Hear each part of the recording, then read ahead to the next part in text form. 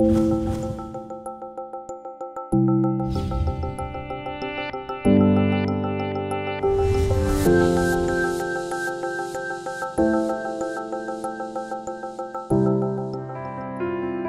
world population is expected to reach 9.7 billion by 2050.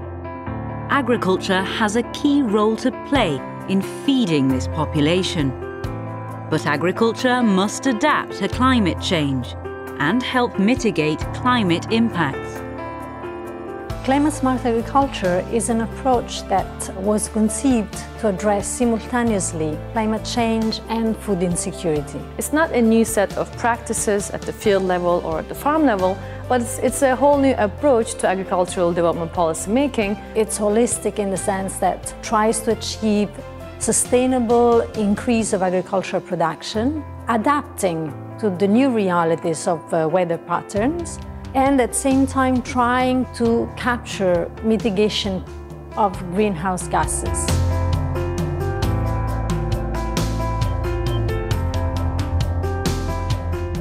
Climate-smart agriculture needs to be context-specific precisely because it's not a recipe for all. So robust evidence base has to be built to understand what are the impacts of climate change on food security in different conditions, in different regions and different countries.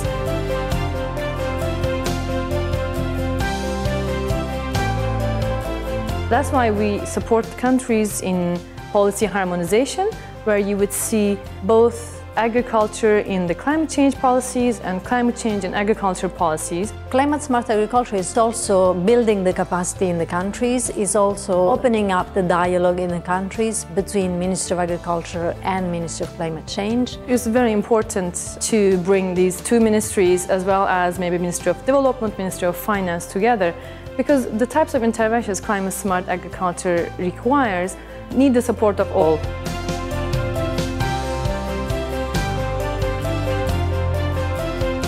A significant transformation in agricultural and food policy making is needed, especially because of the challenges of climate change.